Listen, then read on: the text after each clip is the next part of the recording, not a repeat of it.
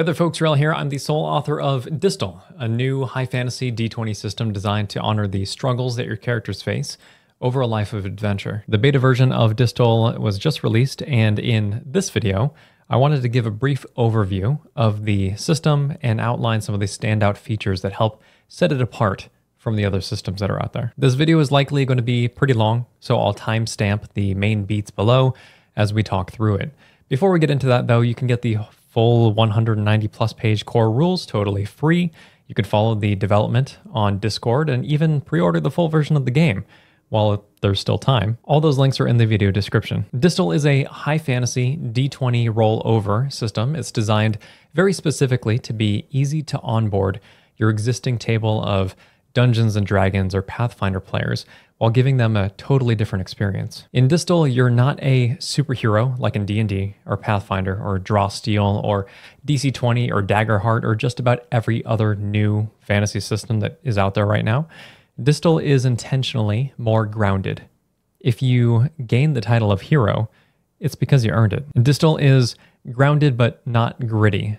It's a high fantasy system that's meant for long campaigns, and if you enjoy making third-party content or homebrew, it's designed for that too. You can totally pull off one-shots or shorter games just like you could in other systems, but the central themes of Distal include enduring struggle and hardship and loss, and it's one of the major ways that you progress your character. Kind of like how all of the hobbits from Lord of the Rings become more skillful because of the crucible that the harrowing experiences have put them through. We want to challenge your characters in similar ways. A big theme of Distal is the discovery of who you are, and it starts right from character creation. Our background system is prompt-based, and it's unique, not because it hasn't been done before, but because it hits the right level of specificity to give you the banks to the river while letting your imagination run wild. If you don't consider yourself a particularly creative person, that's okay. You'll find yourself being accidentally creative as you wonder how your story would have played out. This theme of using prompts to help you shape stories is seen a lot through the mechanics in the game, including when it comes to death. Death is permanent in Distal. There are no resurrection spells. However, it also takes a while to get to that final good night. Your character isn't going to die just because they turn down the wrong alleyway, and the party isn't going to get TPK'd just because you end up with some bad rolls. On each brush with death, you accrue a Deathmark. Deathmarks are permanent steps toward the road of your final rest or your retirement. That's cool too, and there's guidance for all of it. When you accrue a Deathmark, two things happen. The first of which is that your maximum health goes up by a small amount, kind of like how a scar will deaden the tissue around it. The second is that depending on how many Deathmarks you have, you might receive a permanent scar. Permanent scars hinder one of your 5 core attributes, and the scar itself takes on one of 3 forms. It's either physical or mental or spiritual, and it escalates up that hierarchy as you continue to accrue more marks. When you start dying in Distal, your soul is literally trying to cleave itself from your body, and because of that, the scars you endure aren't just cosmetic, like a slash over an eye, though they totally could be. It's more likely that they're tinged with the mysterious or a little bit more supernatural because of part of your soul having tried to move on. As you increase in maximum level, your Deathmark maximum will increase as well, and you might find some useful things that you can actually do with them, either through your class progression or when you acquire new distinctions, which are like feats in 5e. Some of those you actually need to have Deathmarks for in order to acquire them, so you can choose how hard you want to lean into the death aspect of your character. On a meta level, one of the goals of Distal as a system is to keep the world moving and turn canceled games into opportunities to play. A lot of us are full-grown adults. We have busy schedules, demanding lives. Games will just sometimes fall short because of scheduling conflicts. What if the game didn't have to stall outright just because somebody couldn't make it? That's where intermissions or offline adventures come in. How it works is that your GM can just call for an intermission. Maybe it's in an email or a text thread, or maybe it was something that you decided on at the end of your last session. They give you a period of time, like a week or a month or a season, and all of the players at the table will walk through what their characters do during that time. The in-world time advances, and the players roll through tables with prompts and make checks to help them achieve what they had set out to do. Maybe you're practicing a skill or earning some coin or gaining some information. The beauty of this is that it's a self-guided experience that lets you commit as hard as you want to. Some folks really into solo TTRPGs where you journal the outcome, and you can totally do that. You can run encounters for yourself. You can build your own locations. You can collaborate with the GM, and we of course encourage that. Other folks won't be as committed. They're going to be too intimidated to run encounters, or they won't feel confident enough to do that. And that's totally fine too. All they really need to do is just roll through the tables and write down the outcome. This system is new to Distal as of the beta release, and I'm sure it's going to be expanded and refined. So let me know what you think about it down in the comments section below. Distal does a lot to give the GM and the players a bunch of tools to use. There's an adventure builder, an encounter builder, a location builder, and all of it is prompt-based. We want to give players the confidence to eventually become GMs themselves so that we try to structure the whole ecosystem to be conducive to that. Another example of this is the organization that you build as a party during session 0, which we advocate for. It's the first team building exercise that your table will undergo, and it intentionally gives the party a reason to exist within the world, and it lets you know where you stand as far as reputation-wise, and it helps the GM understand what sorts of themes the players want to have in their game. If I haven't made it clear at this point, Distal is meant to be a very collaborative experience done in a constructive and structured manner.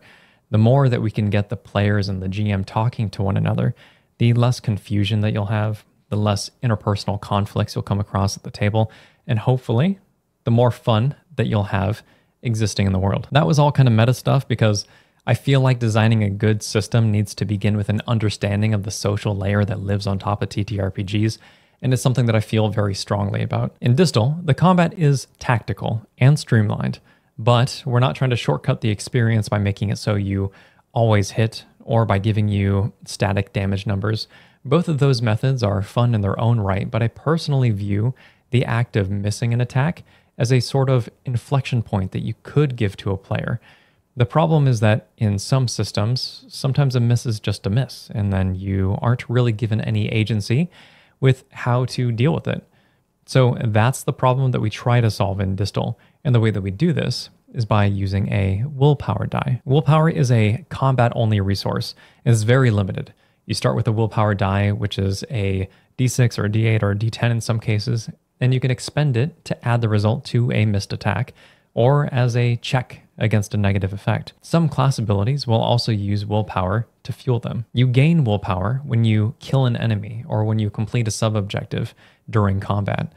And to that end, it becomes more of a choice if you want to miss, if you're willing to spend that resource. And you're trying to create situations as you go through combat that provide you with willpower so that you'll have it on hand.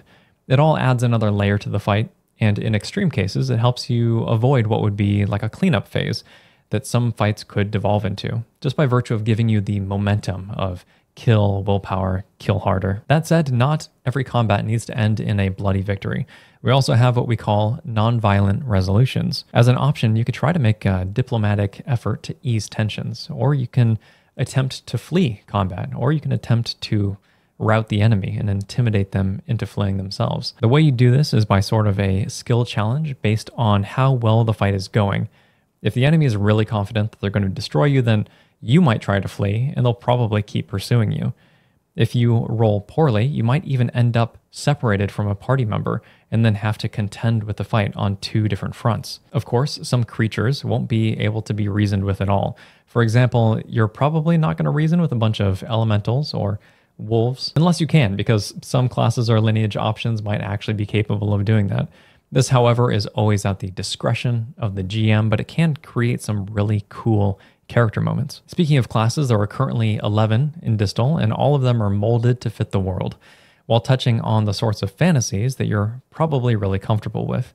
We won't cover classes specifically in this video, but I did want to mention the leveling structure. At every third level, you get to choose a signature, which could be considered like a subclass, but it's more that you choose how you want to accent your base class based on the role that you want to play in your party or the themes that you want to lean into. For example, the cut purse is meant to feel very roguelike, but there's all sorts of different ways to play a rogue. If you want to be more of a scrappy, thuggish bruiser, you can totally do that. If you want to be more of a wisecracking, bard-like playstyle, you could totally do that too. And if you want to play the traditional Garrett from Thief the Dark Project style rogue, you can totally do that as well. So every 3 levels, you gain a new class signature, which are one of 3 choices. Every 2 levels, you gain a new distinction, which is like a feat in 5e. So even if you played a full party of just cut purse, just as an example, you could play them all totally differently, and it would work because it's not just about the classes, it's about your weapon choice as well. If you wanted to play a spellcasting magister that uses sword and board, you could totally do that. If you want to play a berserker that's more like a skald or a bard, you can just give them an instrument and they would totally be able to do that too. All right, folks, that was a whole lot. It's not nearly everything, not even close, but you can have nearly everything at your fingertips if you pick up the beta core rules for free, again, or join our development Discord. You'll find more information about Distal here on the channel as time goes on, and if you believe in what Distal is trying to accomplish, creating a grounded high fantasy system that rewards the hardship and struggle that your characters face, feel free to go ahead and pre-order the game in the video description below. And if this video has been interesting, helpful, or entertaining, please feel free to like, subscribe, tell your friends about the channel.